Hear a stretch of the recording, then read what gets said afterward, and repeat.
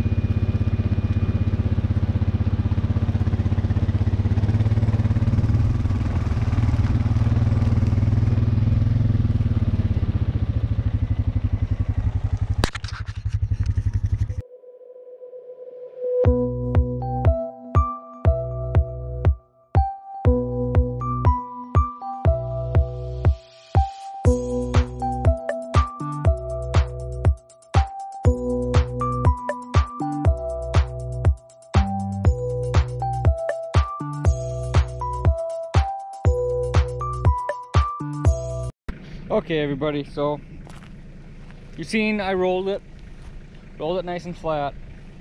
Actually looks kind of cool to me if you ask me. But I came through afterwards, after I rolled it, and I put the rest of my pelletized lime down.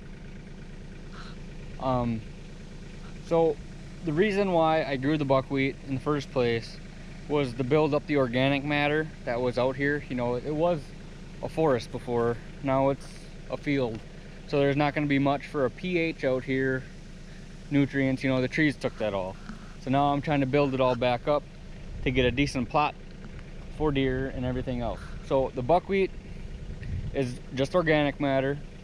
It matured now, so that's why I decided, through words of other people, to roll it flat. But before I rolled it, I planted seeds, as you've seen. Planted the seeds, rolled the buckwheat on top, and that's also going to help as like a, it's almost like putting hay on your lawn when you just throw seeds down. It's going to, you know, dam up the water a little bit, and it ain't going to wash the seeds out. Over the next 2 days we're supposed to get some rain. I don't know, can't trust them anymore. Might get a downpour, might not. So all this seed here will probably stay here, but if it is a downpour, all this seed over here that I got out there probably gonna wash away.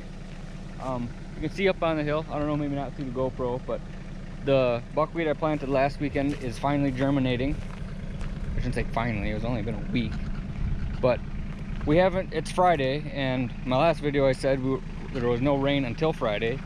Well, there was no rain, and it's still Friday, but this food plot dried up very nice, and you can see that that is all pushed in now. We're able to get in the swamp with the tractor. You can see where the water was, but it's still a little spongy out here. But I didn't seed any of this. I didn't have enough seed. I probably could go to the store and get some more and seed it quick, but I'm not going to. Filled in all the ruts of the bulldozer, smoothed it out. I'm happy with it. It's all gonna flow. It's gonna flow towards the swamp. So I'm not gonna do any more field work out here anymore.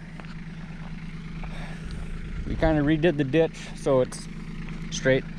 I did seed this though. I seeded this and that all the same. But it's coming together. So thank you for watching this. Subscribe, like, hit the bell, all that good shit. Till next time, take it easy, guys.